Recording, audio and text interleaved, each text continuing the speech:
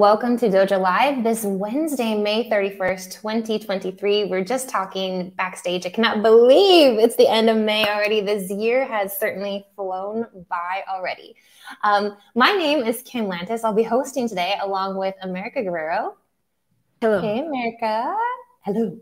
And of course, the best person, the most important person on today's show, our guest, who is Roei Ganzarski.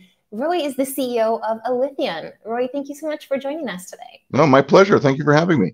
Yes, it's going to be a really, really fun conversation as we unpack the digital world, Web3, what that means that we still live in a physical world. But before we dive into all of that, we'd really like to get to know you better. Roei, what's your story? What's led up to Alitheon?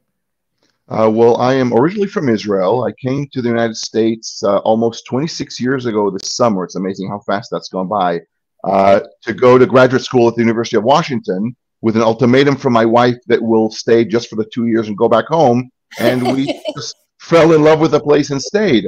Worked at Boeing for quite some time, then at a few other software and hardware startups, and eventually made it to Alitheon to try and change the world of counterfeits and track and trace. 3 kids, 2 already in university and 1 about to start. So about to be an empty nester.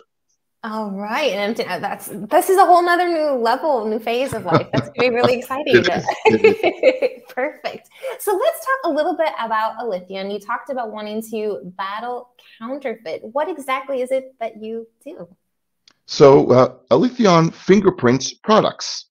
Basically, if you think of how people protect or identify themselves, if you really want high security, you fingerprint them, right? You don't rely on a badge or an ID or anything like that that could be faked or lost. You use fingerprints. They're inherently part of your body.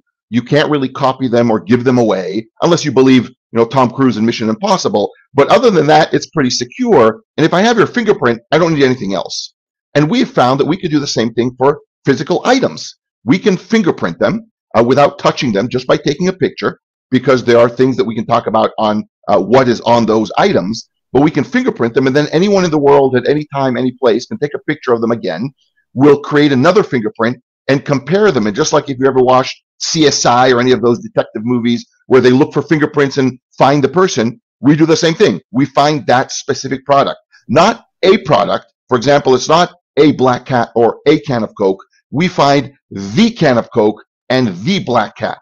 So from that perspective, really identifying the unique item. That's what we do.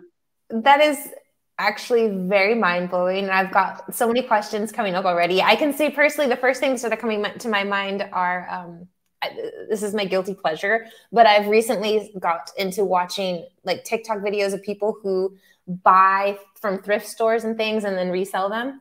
Yep. And the first thing that's coming to my mind, I know nothing about name brands or, handbags or things, but like, is this an authentic Coach, right? We can sell it as an authentic Coach. And not only is it authentic, but which one it is. That's right. That's crazy. So I just kind of derailed us there, but let's get into it. America, what is the question that we're actually really looking to answer today? Yes, the question is, how can optical AI tech improve security and trust while linking the digital and physical worlds without harming physical asset integrity? Please share with us the answer. So actually, interestingly enough, it is very close, if not including what you mentioned. You talked about luxury goods, right? The Coach handbag, the Rolex watch is what people usually talk about. In fact, Louis Vuitton handbags is usually what talks about because they get faked a lot. And that is something we do. But the problem is much bigger when you talk about fakes and gray market. Fakes, of course, being things that look like the real item for the one reason of taking money away from you illegally. Gray market is even harder. Gray market are real items being sold illegally.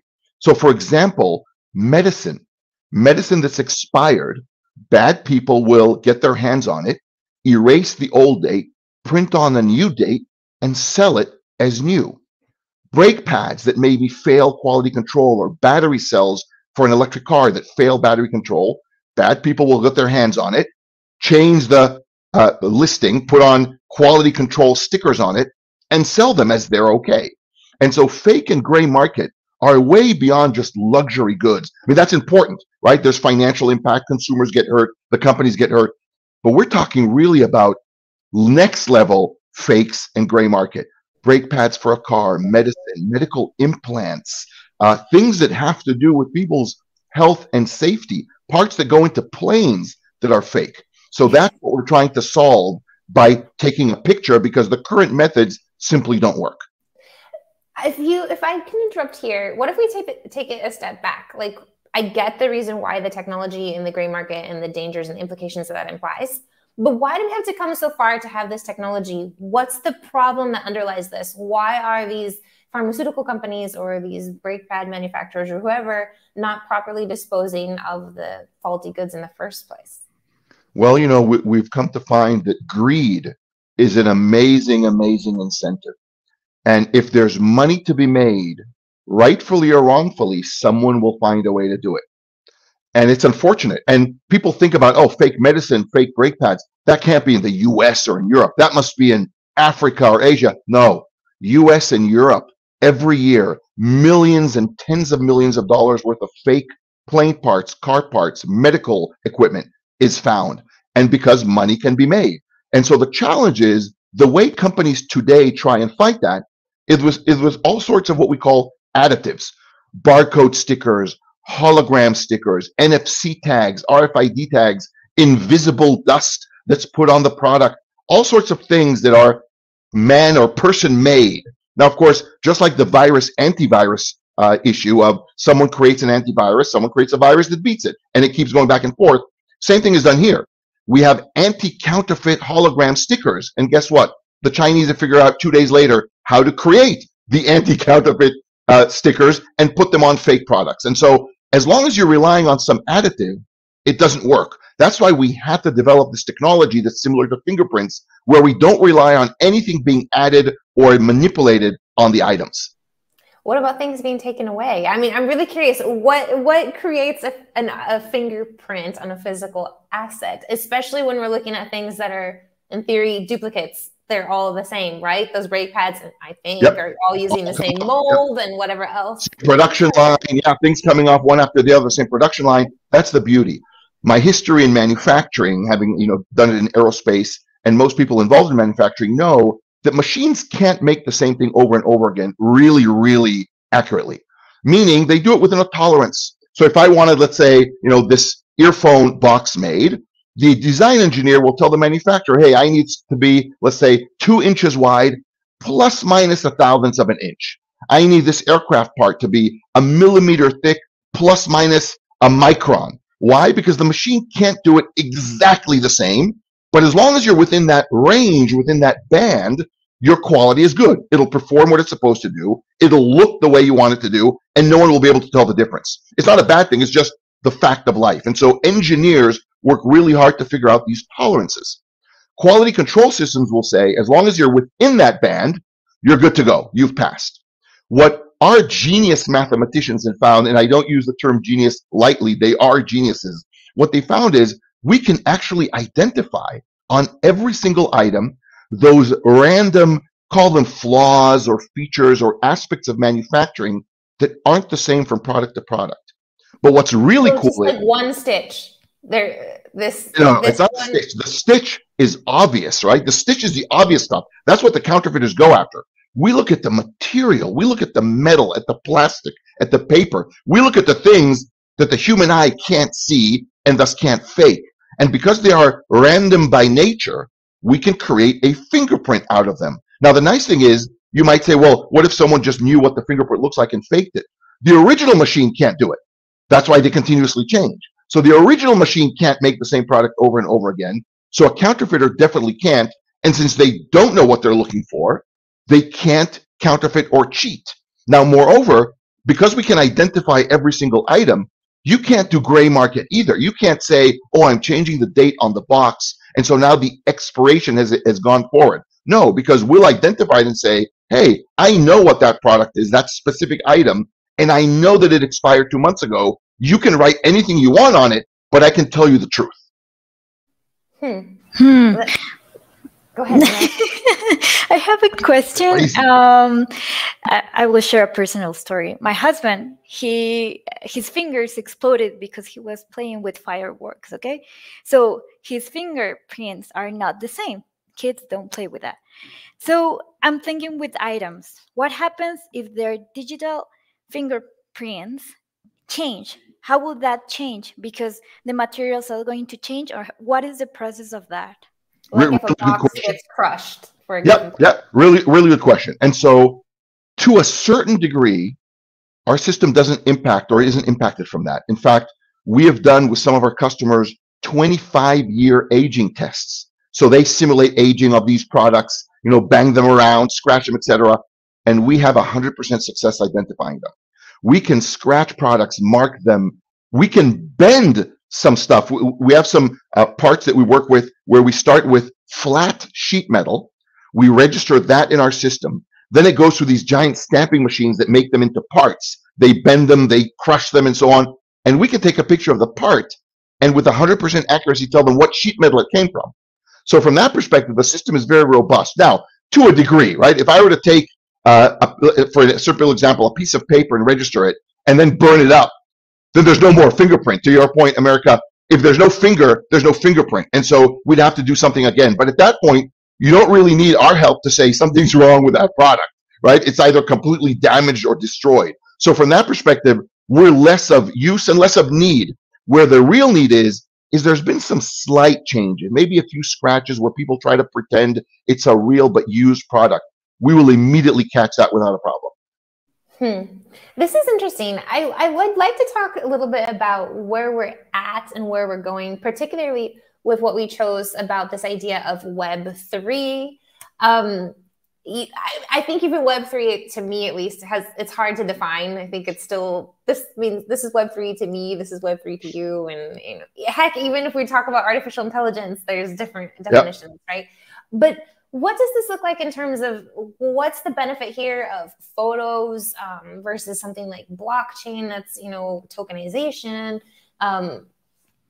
What's the difference here? How does this? So here's the fallacy of this whole digital world.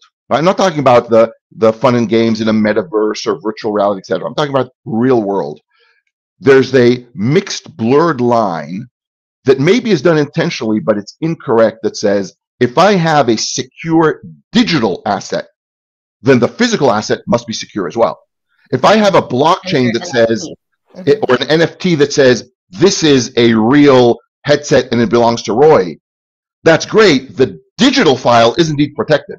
Blockchain NFTs are amazing at protecting and securing digital assets, digital data. But what tells me that that blockchain actually is connected to this? Right now, real one. The real item, right? Like you can track the digital thing. We actually had a whole show on this about contracts, how like exactly. So they can move from place to place, and everyone will track them, and everyone knows you can't manipulate them. So I can see the truth about the digital contract. But what about my physical item? When I was in aerospace building aircraft engines, electric engines, we'd have suppliers come and say, "Oh, Roei, you know, we're so secure. We use Web3 to secure your parts for the motor." So, no, tell me more. I said, well, you see this airplane part or this engine part, when we create it, the certificate of manufacturer is put into the blockchain. And then as we move it and ship it and bring it to you, everything's in the blockchain, so you know it hasn't been tampered with. And then I would ask, well, how do I know that blockchain belongs to this part? And the answer is, oh, there's a barcode sticker that's on the part. You just have to read it. Or there's a serial number on the part. Just read it. It's like, well, those can be tampered with, manipulated, scratched off, and then there's no response. And that's the fallacy, right? People believe that if you protect the digital aspect of a product, the physical, real world product is protected. And that's not the case. In fact, it's the opposite. It could lead to overconfidence. Oh, if I use blockchain, this physical item must be real. In fact, that's the easiest way to cheat. I get a fake item, and I tell you, here's the blockchain certificate, and you're all happy. No, make sure there's a link, an irrefutable link to the physical product. And because we don't believe, and we're seeing it today, that additives, stickers, serial numbers, QR codes, NFC tags, all of those things can either be damaged, intentionally moved, or even counterfeited themselves. That's why we rely on the digital fingerprint of the item itself. That's great. How does it look like? With blockchain, you are like an unbeatable counterfeit shield. Right. I mean, I would argue that we'd maybe need both, right? Like, yep, absolutely. Absolutely, you want both. So, for example, with some customers, we'll do a feature print of the physical item and then mint that fingerprint as an NFT. Now, the NFT as a product, we don't care about that. That's not important. But what we do is give you the digital certificate, irrefutable, that says, I own this real physical item. Now you have real dual factor authentication, right? I know that these pair of shoes, this watch, this brake pad, this airplane part is real, and I can prove that it belongs to me or in fact has the right certificate, etc. That link is the most powerful thing you can do. That's the connection between physical and digital. But how does it look like, that link? For example, if I see a pen, I have a pen. How am I going to find that link? Yeah, you won't. What you do is if that pen manufacturer tells you, hey, I've feature printed those pens, you can then take the app that we have or the manufacturer will give you. You'll take a picture of that pen and it'll tell you, one, is that pen real or not? Which pen is it? So not just it's a pen, it's pen number 173-4 that you bought 2 weeks ago. And then it'll tell you, by the way, there's an ownership NFT that goes with it. Do you have the NFT? So imagine now in the next generation of secondary hand markets, to your point, the thrift store, but let's go even higher end. Someone said, hey, I have a pair of, I don't know, make it up. I have a Rolex that Tom Cruise wore to the Emmys. Do you want to buy it? And look, I have it here. So you could take our app, take a picture of that watch, and it'll tell you, one, is it a real Rolex or not? Two, is it the actual Rolex that Tom Cruise wore? And it'll tell you, by the way, there's an ownership NFT. So you could say to the seller, do you have the NFT? And if there's a blank stare, you know that that watch is not theirs to sell. So again, it gives you that tremendous, powerful connection between physical and digital. No different than, hey, government, here's a bunch of semiconductors you can put on your jets or your planes. Here you go. I can prove that they're real. The government can take a picture, or the soldier can take a picture and say, yeah, these are real ones. But by the way, they were reported, diverted 2 weeks ago out of the manufacturer's hand. You may want to ask questions. And so it really eliminates all those aspects of fraud and foul play that come into the world of physical assets. Nice. This leads me to another question. Do I need to have a powerful camera to take that picture? Do I need to have like the last iPhone, or it could be like a normal cell phone? So I guess it depends on what you call normal. So right now, for example, we use things like the iPhone 13 or above, Samsung S21s and above, etc. So phones that have good cameras, 12 megapixel cameras. We're not talking about 48 megapixel, but we do want a good camera on the phone. But it doesn't need any special equipment. There's no special readers or special printers because we're not printing anything. There's no special lighting, infrared, nothing. Just the phone itself or a standard industrial camera for a lot of the manufacturers that use industrial cameras. Everything's off the shelf. So that in that way it can be what's the word, scaled. Like if exactly in a manufacturing company. I mean, I'm assuming I get this off of television.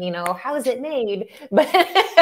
But at some points in the quality control and everything, they're taking pictures anyway, usually, right? In order to. That's right, and they're used to exactly right. They're used to having cameras on the production line, and the nice thing is because we don't have to touch the item or mark it. We don't have to introduce new machinery that says, oh, here's my sticker machine. Here's my laser engraving machine. Here's my whatever it is machine. And I don't need any other machine on the other side. And I don't have to tell the product manufacturers, oh, by the way, you have to redesign your product so that there's room to put my sticker on it. Imagine some nice product. And now you say, oh, by the way, where's my QR code going to go to secure that product? Who wants that? Plus, it's not reliable. And so again, we just put a camera, take a picture of the product as is, and we're done. Wow. And it doesn't even need to be like all four sides or anything. It can just be one side. Really depends on what you want to do. For example, if let's say we have companies that we work with that do collectible trading cards. So they like baseball cards and so on. We're talking anywhere from $100,000 for one of these cards to $12 million for one of these cards. So they'll take a picture of the front and the back just to be secure. We have companies that do gold bars. Some of them do just one side because they want to be able to identify it irrefutably. Some of them do all 6 sides. Watch companies, some will do just the front, Some will do the front, the back, the inside, the bracelet. It really depends on each one. Brake pads, you'll just do the front because that's all you need. So it really depends on the product and the use case. A customer can decide what they need, but we just need a single image. It's not some sort of 3D walk around, nothing, a simple picture. Wow. This is insane. This is like the craziest technology I had never heard of. It's crazy. It's one of those things that when you have experienced mathematicians, I like to tell folks, we're not a startup of 24-year-old Stanford and Harvard dropouts. You can see I'm a little older than 24, and there's nothing wrong with that, by the way. They do amazing startups. But when it comes to just a little. When it comes to something like this that requires this real-world experience and expertise, our mathematicians who are in their 50s, 60s, 70s are the ones that invented, for example, in the 1990s, the ability for the U.S. Postal Service to manage mail by taking pictures of the envelopes. So if you've ever seen movies of that mail and envelopes in the thousands are going down these conveyor belts, somebody's taking a picture and it routes them. Our guys invented that in the 90s. So it's not like, oh, I'm trying something new. They've been there, they've done that. Yeah. Optical AI or machine vision is something they do. So many levels, not just because of, the, oh gosh, what's the word I'm looking for? The sense of authority that it gives you, right? But also just the fact that, like, you're never too old to make a difference. You're never too old to keep creating and keep applying. I think it's so easy for us to always focus on, like, youth, right? And that's amazing.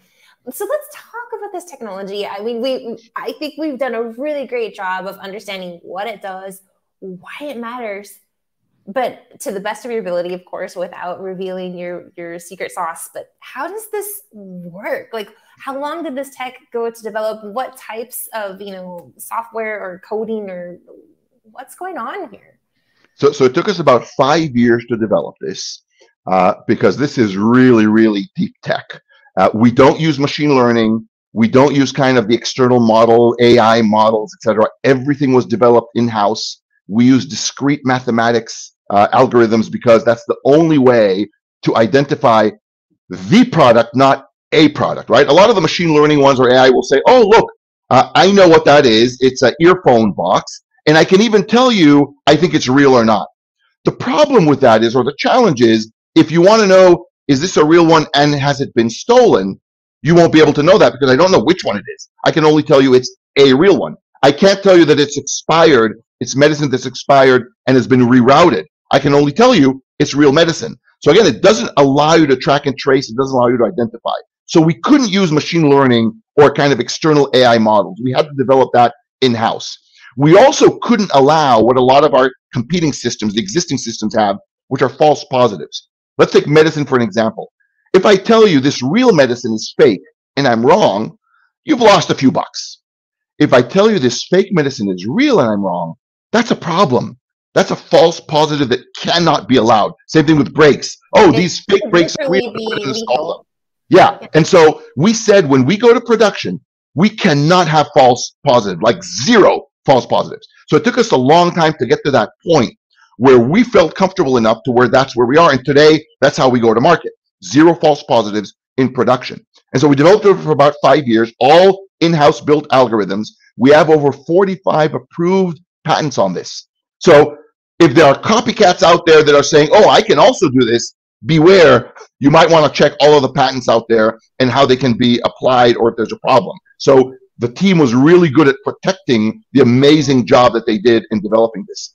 And basically what we do is, if the system, we take a picture, the system looks at that picture and in a way that I cannot and will not describe, finds those things that shouldn't be there. Now, a lot of companies will say, oh, I do pattern recognition. I can see what this is like. I can see the line and so on. So I learn what this is and I can tell you, now I know what it is. We actually disregard all of that stuff because the things that are supposed to be there are going to be the same. So I don't want to look at that. If I'm looking at a fingerprint, I'm not looking at your shirt because anyone could buy the shirt. I want to look at the ridges and the changes on the skin of your finger because that's what's different. That little patch of plastic where the dye didn't get mixed in thoroughly, exactly. Those types of things. Yeah. Exactly. So our approach is, I don't want to look for the fake. I want to tell you what's original. And if I know what's original, by definition, I can tell you what's fake, what's cheated, what's stolen, what's been expired, etc. When do you think that this technology is going to apply in organisms? Because I was thinking, I want a plant that it was cultivated in Africa and it has like these nutrients, and then I found out that this plant was cultivated in Mexico City. It is fake, right? When is that going to be possible, or is that already possible? Is that what I don't, yeah. I don't know that we'll be able to do that. Anecdotally, we had a company approach us if we could do marijuana plants as they grow. Now, as much as the team were excited to do some trials and testing on that. What kind of testing, Roei? We'll leave that to something else. But they wanted to do testing and trials for excitement, but we said we'll stay away from that because the plant, by definition, it's organic. Continues to change all the time. Yeah, and so to think that while we could maybe develop something as a startup, one of the important things for us is focus, right? You can do all sorts of cool science projects. Oh, let's see if we could do it. Let's follow the plant and so on. I'm too busy, and we have enough to do with inorganic things like medicine, brake pads, plane parts, luxury goods, right? We have enough to do there that we don't have the time or resources to try and defocus and look at something shiny like plants. Maybe one day, but not right now. Because what this is, I mean, it's really to your point, Mark. I think I always have movie references. I'm sorry, folks. I don't get out. I really need to find a better hobby. But it makes me think of the movie Minority Report with Tom Cruise. We've already talked about him. So there's like the ability to just, you walk by and they're like personalizing billboards to hello, blah, blah, blah. So like your technology actually in however many years could potentially be applied to something similar like that, you think? Maybe, but I view it, and we view it more importantly as, again, you walk in the physical world and you're about to pick up a product that you want to buy or get or give. And you could just look at it with your future goggles or whatever the future phone is or your watch, look at it and tell you, hey, don't buy that product. It's not what you think it is. Or you just got this as a gift. It's used. It was bought in this market or in the thrift store, or it's been reported stolen. Or someone, I mean, imagine avoiding theft. Today, people rob collectible stores and then they go to the pawn shop and sell it.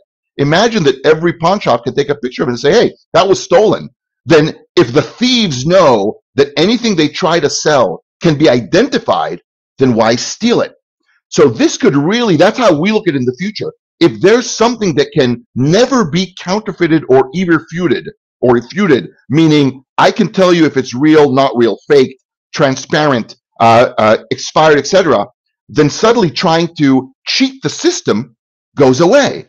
So it really becomes a system to stop theft, fraud, etc., because you can't get away with it. I see. I mean, it does sound a little idealistic to me in terms of fully stop. Like you said at the beginning, right? Bad guys are going to be bad guys. So I think there's probably always going to be absolutely that market, unfortunately. But this ability to really make it wide scale and a heck of a lot harder. And basically making bad guys work, I guess, only with bad guys, right? Because, and which protects, I think, the rest of us. You know, Roei, we've come to the end of our show today. So I'd like to bring it back to you as an individual, your words of wisdom, everything you've learned throughout this journey. I mean, even taking it back to your amazing team of, you know, people where we might not expect to see such amazing technology come out of because of age bias or whatever else it might be. What has this journey been like? And what are some words of wisdom that you might have to share with the audience today? I would talk about two things. One is transparency.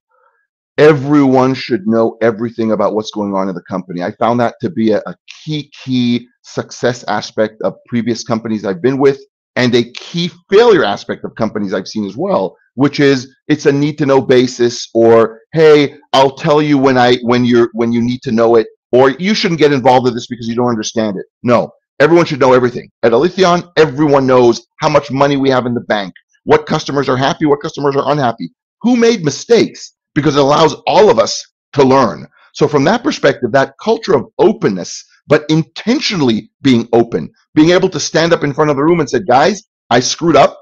Here's how, here's why, here's how we make sure not to do the same thing over and over again. And so it's not like we like making mistakes. Anyone who says, oh, failure is great. No, failure is not great. No one likes to fail. No one likes to make mistakes. But if you're going to, you might as well learn and teach from it. So that's one aspect of it. The second is, I love our approach to innovation, which is, if you really want innovation, don't think outside the box. The whole thinking outside the box is wrong. And the reason is, if you think outside the box, that means there's somewhere a box that limits your thinking. If I want to think outside the current way of doing anti-counterfeit, oh, well, everyone uses stickers and tags. How do I make a better sticker? Oh, look, I made a 12-color hologram. You're thinking outside the box, but there's still a box. The approach we take is, there is no box. There's no limitations. What would we do if there were no limitations? And when you start there and then work backwards, the ability to innovate is really boundless. That's fantastic. And it brings me back to, again, another movie reference. This time it's going to be, I can't remember the name of it. The one with Tom Cruise. Not Tom Cruise. No, Hidden Figures. The Black women team and NASA and the whole awesome thing. And it was talking about old math, right? And I think that was the key that she found at the end, or which I don't understand, but to make us get to the moon, right? And I think that's sort of where we're at today. There's this box, but there's not a box, and then it's how do we join boxes? And yep. It's super fantastic. Roei, this has been an incredible show today. I'm very excited for what you and Alitheon have built and what you will continue to build, the application that this means now and, of course, in the future, always trying to work toward a better, safer world. And I think that you guys are doing that one photo at a time. This is fantastic. Thank you very much. It's been a pleasure. Yes, stick with us just a minute as we go off air. But before we do, well, we're not sure. We do think we have a show coming up tomorrow. We're hoping for it, but we'll have to confirm that. The guest, it seems, may or may not be able to join us. But if we do, we're going to be talking all about a different type of future, and that is agriculture and how to make water go farther. So that's with Aqua Yield tomorrow. Hopefully catch us at 10 o'clock Pacific. And if you can't, you can catch us on Monday for our recap show also at 10. Thank you, Roei, once again, America, as always. And everyone, have a great rest of your